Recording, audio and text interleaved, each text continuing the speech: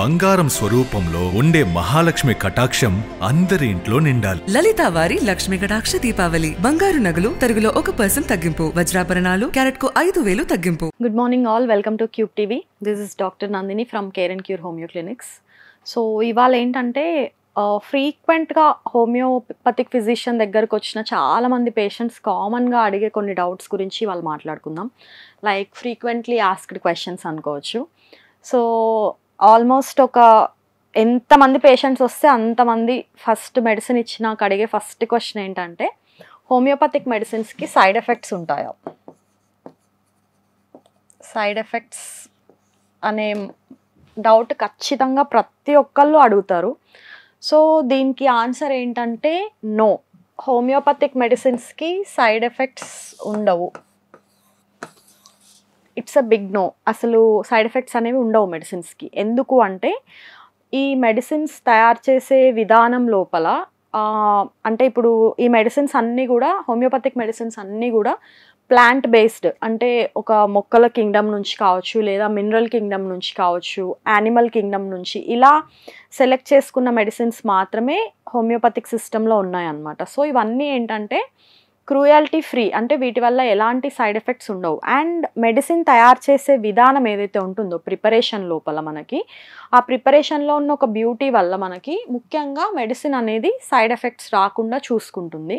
So ఏంటంటే homoeopathic మెడిసిన్స్కి side effects ఉండవు. And A age group వాళ్ళైనా, లైక్ చిన్న పిల్లల దగ్గర నుంచి ముసలి వాళ్ళ వరకు ఎవరైనా ఎలాంటి డౌట్ లేకుండా హ్యాపీగా మెడిసిన్ యూస్ చేయొచ్చు. ఎలాంటి సైడ్ ఎఫెక్ట్స్ మెడిసిన్స్కి ఉండవు.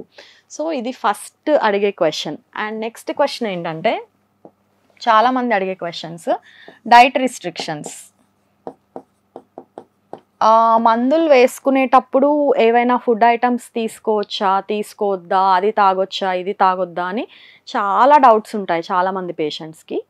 సో ఇక్కడ దీనికి ఆన్సర్ ఏంటంటే పేషెంట్కి ఉన్న ప్రాబ్లమ్ని బట్టి మాత్రమే డైట్ రిస్ట్రిక్షన్స్ ఉంటాయి. ఫర్ ఎగ్జాంపుల్ ఇప్పుడు ఒక పేషెంట్ అసిడిటీతో బాధపడుతున్నారు, లేదంటే కొంచెం స్టమక్ రిలేటెడ్ కంప్లైంట్స్ తోటి బాధపడుతున్నారు అనుకోండి.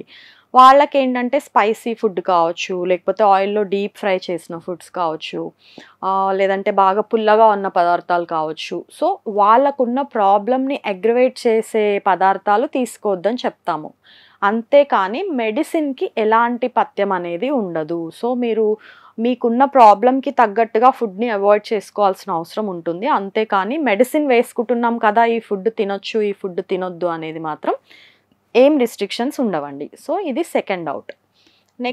నెక్స్ట్ అడిగే క్వశ్చన్ ఏంటంటే కాఫీ, టీ తాగొద్దు హోమియో మెడిసిన్స్ వేసుకునేటప్పుడు అని చాలామందికి ఒక అపోహ ఉంటుందండి. ఎందుకు అంటే ఎస్పెషల్లీ కాఫీ గురించి మాట్లాడుకుందాం. కాఫీ అనేది ఒక స్ట్రాంగ్ ఓడర్ కలిగి ఉంటుంది, స్ట్రాంగ్ సబ్స్టెన్స్ అని చెప్తూ ఉంటాం మనం, కెఫైన్ అనేది.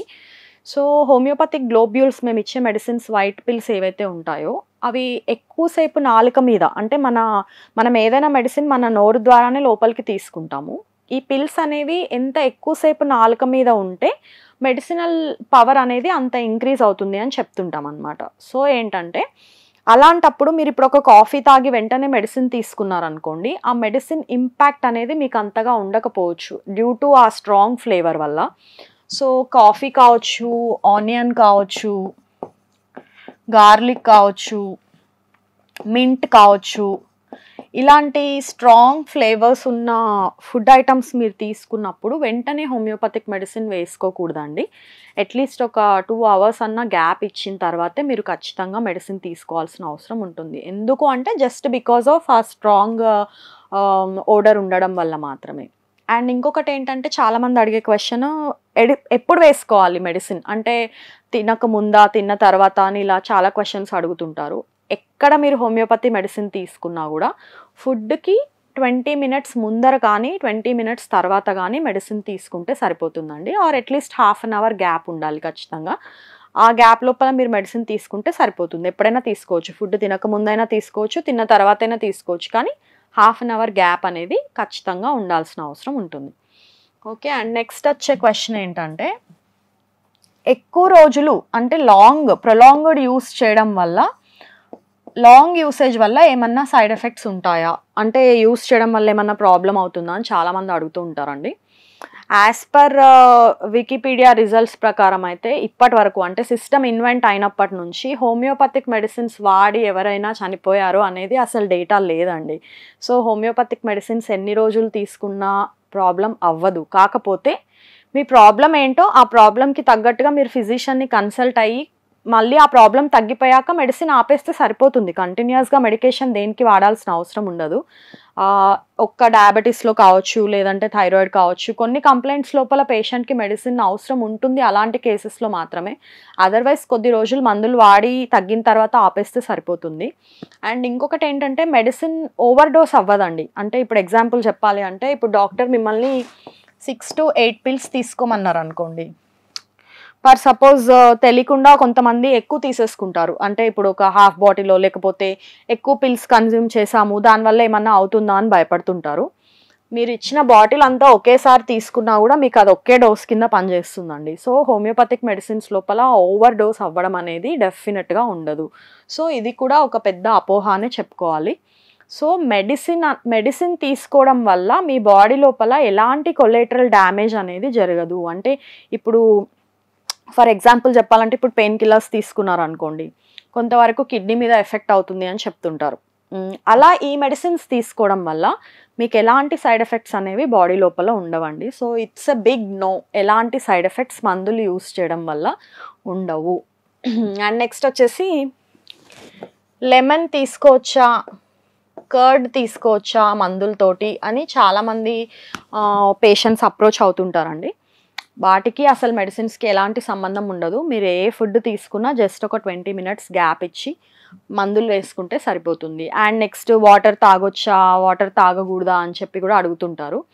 ఎనీథింగ్ దేనికైనా ఒక 20 మినిట్స్ గ్యాప్ ఇస్తే సరిపోతుంది. Only coffee, tea, garlic, mint, alcohol ఇలాంటివి తీసుకునే వాళ్ళ లోపల ఏంటంటే కొంతవరకు మెడిసినల్ యాక్టివిటీ తక్కువ ఉంటుందని చెప్పొచ్చు, బికాస్ ఆఫ్ ఆ స్ట్రాంగ్ ఓడర్ వల్ల.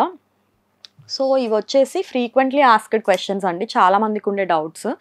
సో మెయిన్గా మేము చెప్పేది ఏంటంటే హోమియోపతిక్ మెడిసిన్స్ అనేవి ఖచ్చితంగా మీరు ఫిజిషియన్ సమక్షంలో మాత్రమే తీసుకోవాల్సిన అవసరం ఉంటుంది. ఎందుకంటే ఈ డ్రగ్స్ నేమ్స్ కావచ్చు, ఇవన్నీ కొంచెం కాంప్లికేటెడ్గా ఉంటాయి. ఇప్పుడు మీరు ఓవర్ ద కౌంటర్ వెళ్ళి తీసుకున్నారనుకోండి, మీరు ఒక మెడిసిన్ అడుగుతారు, ప్రిస్క్రిప్షన్ మీద ఒక మెడిసిన్ నేమ్ ఉంటుంది, వాళ్ళు కన్ఫ్యూజ్ అయ్యి మీకు ఇంకొక మెడిసిన్ ఇవ్వడానికి అవకాశం ఉంటుంది. సో ఖచ్చితంగా మీరు ఫిజిషియన్ని కన్సల్ట్ అయ్యి వాళ్ళ సమక్షంలో మాత్రమే మెడిసిన్ తీసుకోవాల్సిన అవసరం ఉంటుందండి. అది ఒక పెద్ద key point. Homeopathic medicine success అవ్వాలి అంటే మీరు డాక్టర్ దగ్గరికి వెళ్ళి మీ కేసు అంతా వాళ్ళకి ప్రజెంట్ చేసి ఆ డాక్టర్ అడ్వైస్ ప్రకారం వాళ్ళు ఇచ్చిన మెడిసిన్ని మాత్రమే మీరు యూస్ చేస్తే మీకు ఖచ్చితంగా 100% రిజల్ట్స్ ఉంటాయి. జస్ట్ కొంచెం గూగుల్లో చూసి, లేకపోతే ఎవరో తెలిసిన వాళ్ళు చెప్తేనో, లేకపోతే పక్కింటి వాళ్ళు వాడారు మనకి వర్కౌట్ అవుతుందని చెప్పి అలా ఓవర్ ద కౌంటర్ వెళ్ళి మెడిసిన్ తెచ్చుకొని యూస్ చేయడం వల్ల మాత్రం డెఫినెట్గా ప్రయోజనం ఉండదండి. అలా వాడి చాలామంది తగ్గలేదు అని చెప్పే వాళ్ళని కూడా చూస్తూ ఉంటాము. సో మెయిన్గా ఇందులో ఉన్నది ఏంటంటే డైరెక్ట్ ఫిజిషియన్ దగ్గరికి వెళ్ళండి, మీ కేసు వాళ్ళకి చెప్పి వాళ్ళు ఇచ్చిన మెడిసిన్స్ తీసుకోండి. సో మీరు చిన్న పిల్లల దగ్గర నుంచి ముసలి వాళ్ళ వరకు ఎవరైనా కూడా ఈ మెడిసిన్స్ యూస్ చేయొచ్చు. అండ్ ఇంకొకటి ఏంటంటే కొన్ని స్కోప్ అండ్ లిమిటేషన్స్ ఉంటాయండి సిస్టమ్కి. అంటే ఎమర్జెన్సీ కేసెస్ కావచ్చు, సర్జికల్ ఎమర్జెన్సీస్ కావచ్చు, మెడికల్ ఎమర్జెన్సీ కేసెస్ లోపల డెఫినెట్గా మేము అలాంటి కేసెస్ తీసుకోము. ఓన్లీ క్రానిక్ కేసెస్, అంటే పేషెంట్ ఒక కంప్లైంట్తో చాలా రోజులుగా ఇబ్బంది పడుతున్నాడు, ప్రాణాంతకం కాని వ్యాధుల లోపల మాత్రమే మెడిసిన్స్ అనేవి మీకు 100% యాక్యురేట్గా పనిచేస్తాయి. ఈవెన్ ఫీవర్స్ కావచ్చు, కోల్డ్ కావచ్చు, ఇలాంటి అక్యూట్ కేసెస్లో కూడా మెడిసిన్స్ మీకు చాలా బాగా పనిచేస్తాయి, ఎలాంటి డౌట్ లేకుండా తీసుకోవచ్చు. చాలామంది అడిగే క్వశ్చన్ ఏంటంటే అలోపతి అండ్ హోమియోపతి కలిపి వాడొచ్చా అని అడుగుతుంటారు.